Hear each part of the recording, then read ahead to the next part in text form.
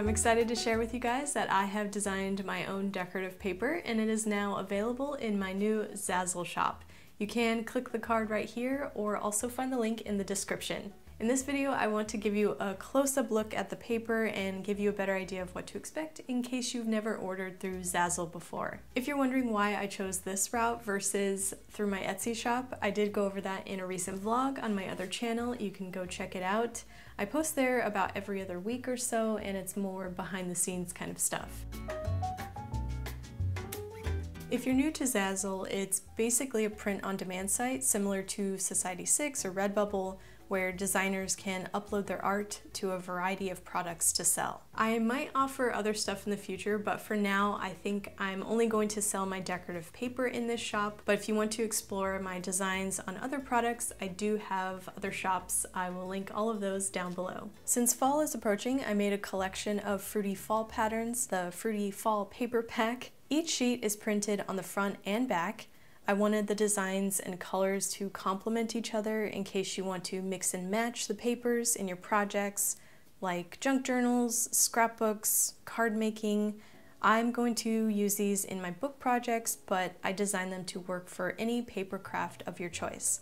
I plan to upload more collections and designs in the future, so follow my shop and socials for updates, and also thumbs up on this video if you like my first collection. Each design has different paper options, and I know it can be hard to know what to pick because you can't see it or touch it in person, so I ordered every size and every paper weight so I can give you guys a closer look at what it's like before you buy. Each listing has 3 paper size options: a letter size, a half letter size, and a 4.5 inch option. Keep in mind the design does reduce in size the smaller you go, but the print quality is still accurate and good. There's also an envelope option, and I think there's only one size. It's a number 10, and it's a little bit higher quality than your standard envelope. Now let's go through the 6 different paper options. First up is the semi-gloss, and you can read through the specs right here. It's the thickest option available, and I would say the front side is a glossy finish, and the back side is more of a satin finish. It has a nice thickness, and I think that would make it a great notebook cover, maybe for spiral binding. It's kind of waterproof on the outside, even as a divider for 3-ring binders. There is some flexibility, but it's more of a rigid paper with some durability because of the glossy finish. Next up is the matte, and I've used this in a couple of projects now, and I would say it's a good multi-purpose decorative paper. It's not quite as thick as cardstock, but it is thicker than your standard paper. It has the same flat finish on both sides.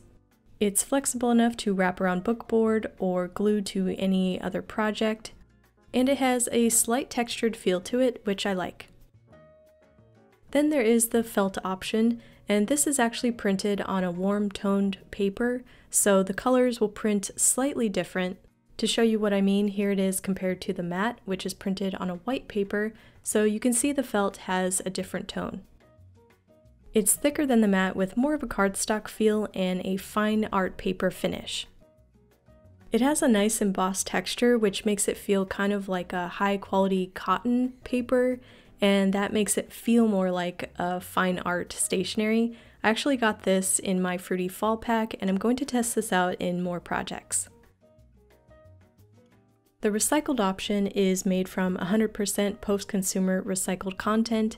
It's slightly thicker than the matte option, but very similar in feel.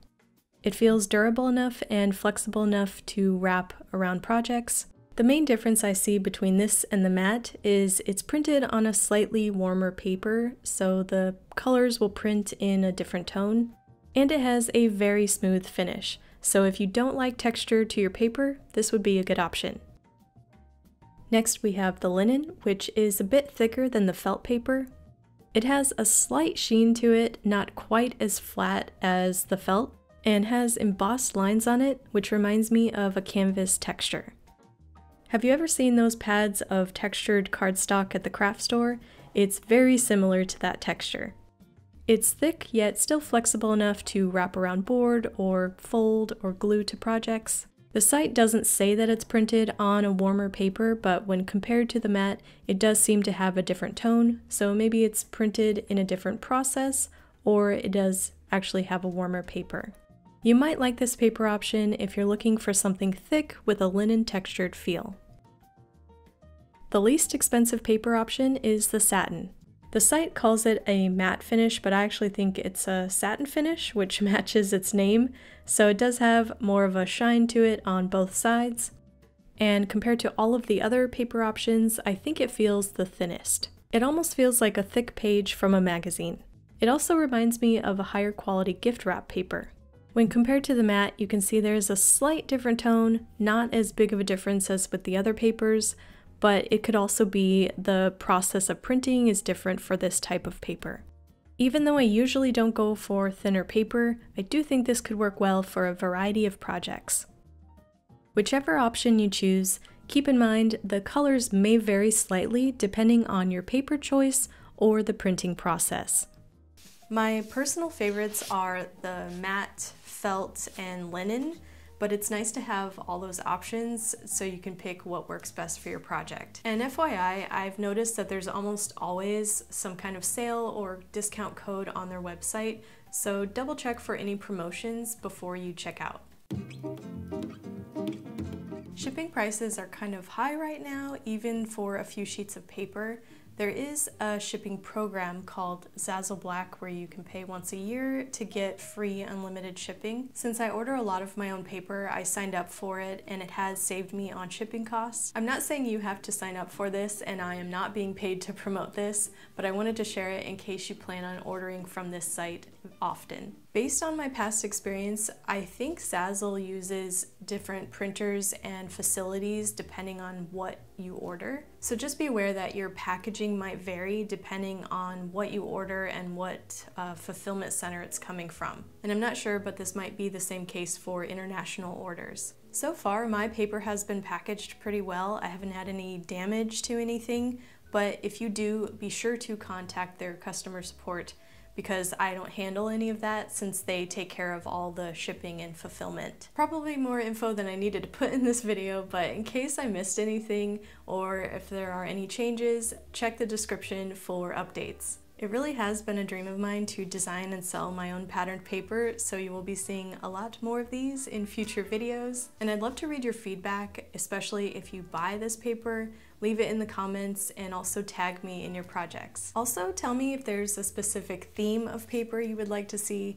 I definitely think it would be fun to design different collections, maybe some Halloween paper. Big thanks to my studio support patrons and members. If you are interested in supporting my art and my channel, check out the links below. Subscribe and hit the bell so you don't miss any of my videos, and I will see you guys in the next one. Bye!